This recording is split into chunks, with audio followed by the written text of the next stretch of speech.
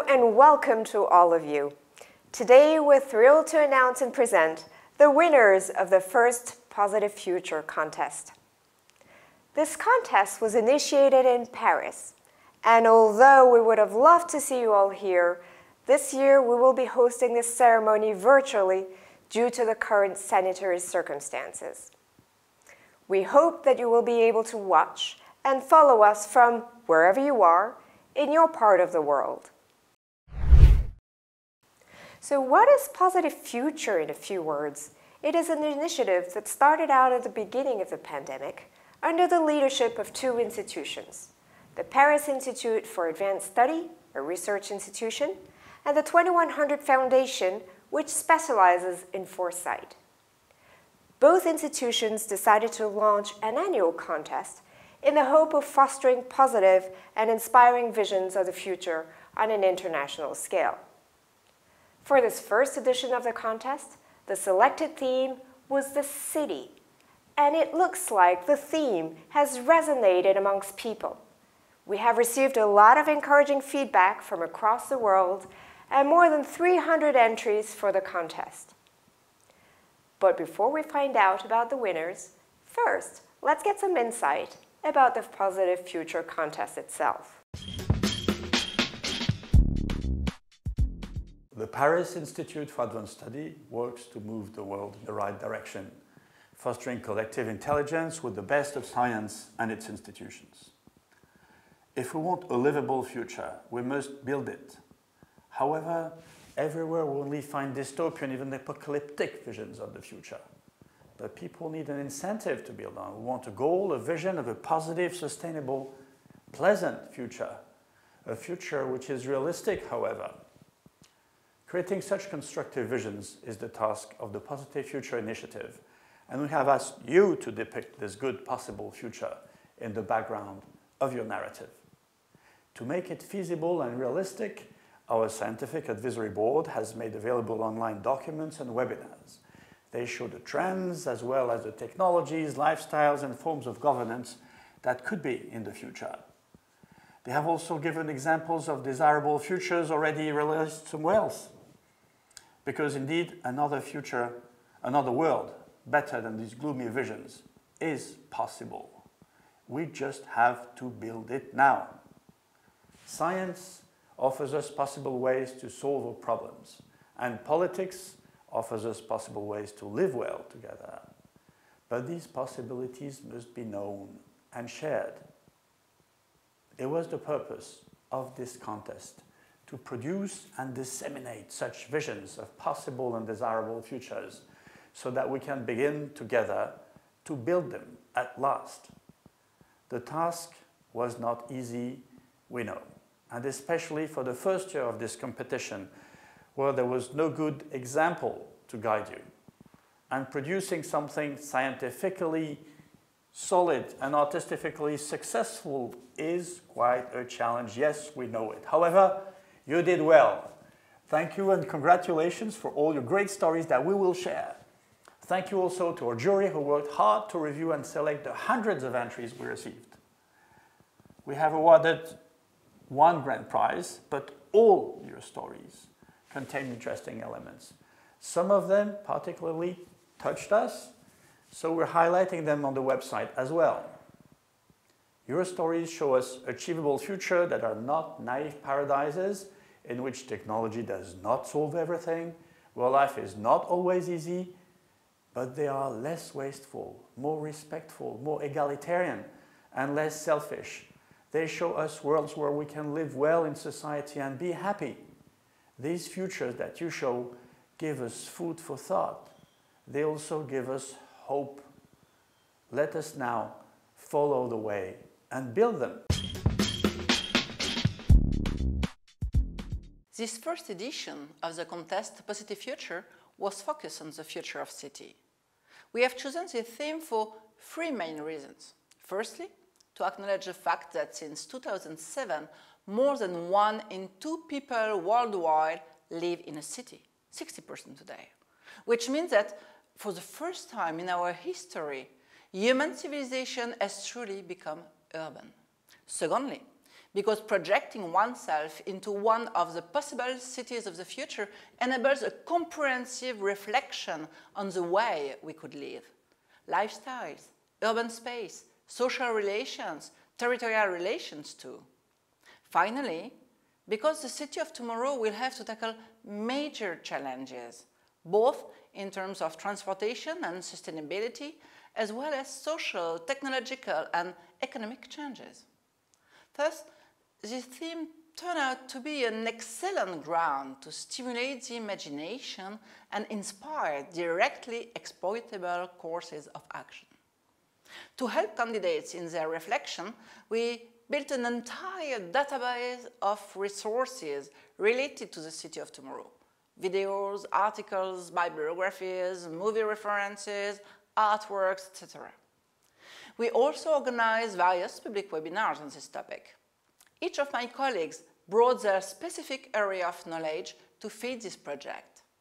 As far as I'm concerned, as a political scientist and a futurist, I have been analyzing the very concept of the city for many years in order to help decision makers become aware of its specificities and take into account the long-term impact of their policy.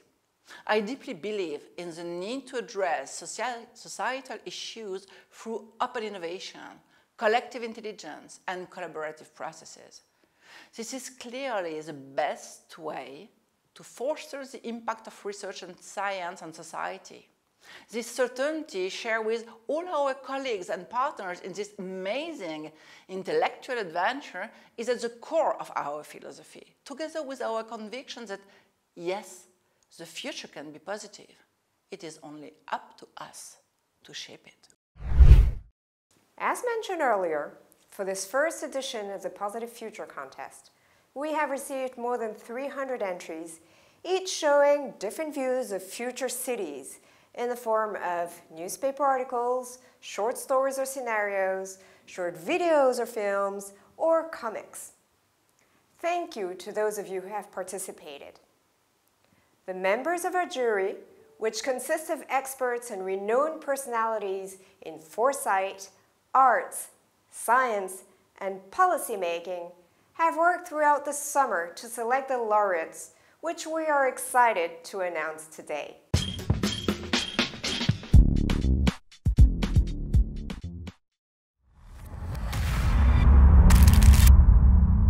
La première chose à laquelle nous avons été sensibles, c'est le charme des dessins, la qualité de la mise en couleur qui donne une atmosphère très nuancée, très contrastée, loin des chromos. Et puis la deuxième chose qui nous a frappé et séduit, c'est le thème. Aborder cette histoire du point de vue d'une abeille. Alors c'est d'abord un signe très positif en soi, puisque ça veut dire que dans ce monde futur, dans plusieurs décennies, les abeilles, dont on sait à quel point elles comptent et combien elles sont menacées, les abeilles sont toujours là. Et cette abeille qui vient de naître et qui sait que sa vie sera courte, nous raconte à sa façon l'histoire d'un monde de demain qui est un monde d'après les utopies. Très longtemps, on a cru que les utopies étaient une chose vraiment positive, c'est-à-dire que l'utopie, c'était rêver demain. Mais ce que nous montre cette histoire, c'est que l'utopie peut être étouffante, écrasante, et que peut-être le monde que nous subissons aujourd'hui et dont nous voyons les ravages et les dégâts sociaux, économiques, écologiques, a été guidé par une utopie, par exemple celle du productivisme, et que la réussite d'un monde de demain, c'est peut-être de se libérer de cette obligation de l'utopie, de cette obligation un peu totalisante, voire totalitaire de l'utopie, pour essayer simplement de restaurer les choses. Et cette abeille se présente elle-même comme une future ancêtre, ce qui en soi est un très joli mot. After reading After Utopia and Agropolis for Future Ancestors, there's something that struck my mind. The concept of post-utopian. The first time I read this piece, that's actually with a lot of fantastic drawings, by the way, I was a bit uncertain if I liked the term. Then I read it again, and I must say, I really enjoyed it because the post-utopian is also kind of the term is a critique of what I assume are a kind of non-reflective or naive utopianists, that they just wanted to save the world and want to do the good things and the best things that they can imagine, and the result and the consequence of that is not very promising, and therefore they created the term post-utopian, I think, and I like that. I must say I like that way of doing things. When that is said, so you have to look at the content. As a futurist, I must say that even in the post-utopian society, so after Utopia Agropolis, that they describe, I don't know how far in the future that's actually these kind of ideas are. To me, it's not very surprising. The content of the story is not that surprising to me. But, you know, the way they treated the telling person, the subject in the story, the bee is also interesting, because the bee is a symbol of environmental very interesting environmental challenge in our time. Le troisième œil, pourquoi elle a retenu mon attention? Parce que d'un bout à l'autre de l'histoire, on sent que quelque chose manque et on sent que quelque chose nous est caché, et ça retient l'attention. C'est-à-dire qu'il y a une tension narrative, c'est ce qu'on cherche dans une nouvelle. Peeters' story was definitely one of the best stories I had to read, because for many years now we are looking for a transition story, but most of the time it's kind of technocratic, showing us a world, and this story shows us first a character, someone you really want to know. You want to know what's going to go on for this person, for this woman, and follow her. So for once, the character is the main object, but at the same time gives us all the landscape of transition, talking about climate change and all the implication it has on our life and will have on our lives. So that was really interesting, because you're living directly in the world because you believe in the character. Then another thing that I really liked, it was giving us a lot of questions, because that futures is setting the woman in is like with positive aspect and also the complex one, like the IA issue, that you feel it's a way to go better in the future, but also puts a lot of interrogation on the way we're going to live. And then in the end, I love the idea that added to the climate issue, we have a big focus on biodiversity that is not so much addressed right now, but it is a big issue we have to consider. So really, character, background of transition, biodiversity, and complex question, that are all the elements that I really liked in that story, and obviously taking us in a really positive vision of the future, and I really hope that we will live in that future all together.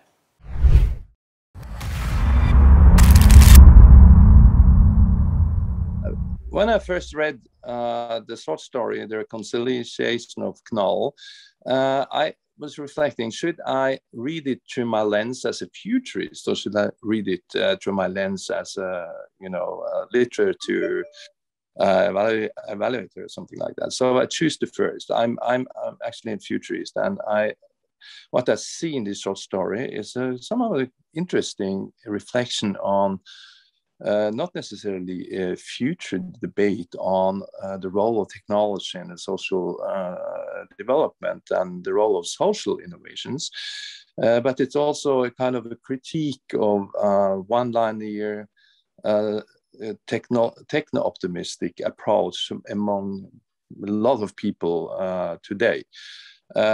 So how they describe the way from Helios to Knoll, I think it's interesting in the sense that it represents a kind of a critique of this techno-optimism.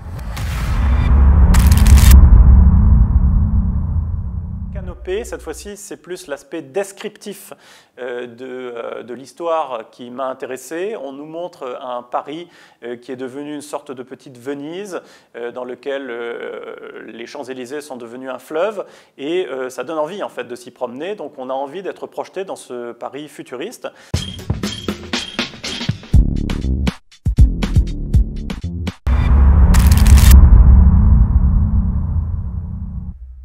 Vivaldi 2100 nous fait vivre 4 saisons dans une ville de Lyon très largement végétalisée.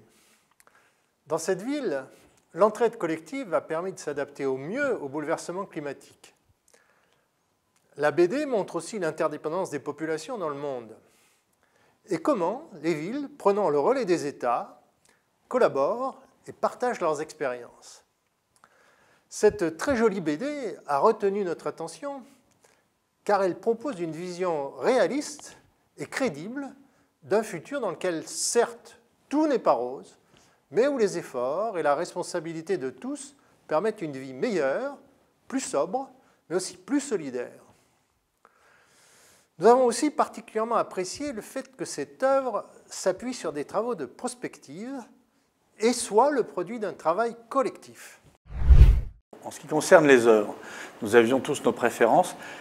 Il y en a une que j'ai bien aimée, c'est une bande dessinée qui s'appelle Vivaldi 2100 et qui nous montre un échange entre deux chercheurs, une chercheuse chinoise et un chercheur lyonnais, et qui montre de façon vraiment assez réaliste et très bien documentée la manière dont pourraient se gérer au niveau local les grands changements climatiques et les différences qu'il peut y avoir entre une façon très technologique et une façon, on va dire, plus soutenable et basée sur l'économie locale et surtout sur des changements de politique locale et de démocratie locale, de décision. Je trouve que c'était très bien fait et assez réaliste et ça m'a donné à réfléchir sur ce que ça allait être de vivre avec, comment dire, très peu d'émissions carbone, c'est-à-dire en se tenant aux objectifs qu'on s'est fixés. C'est intéressant, ça ne va pas être simple, c'est faisable, c'est sympa, c'est différent. Et ça sous-entend beaucoup de différences dans la vie quotidienne au niveau de la gestion locale et de la politique par rapport à ce qu'on fait actuellement.